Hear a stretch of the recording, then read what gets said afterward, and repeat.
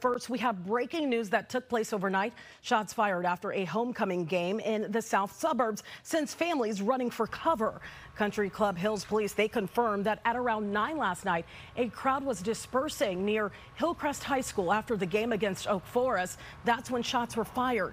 People started running from that scene. Some report hearing about 8 shots. Police say a male victim was shot and has life-threatening injuries. The victim was transported to the hospital. No word from police on if this is a student and no update on his condition.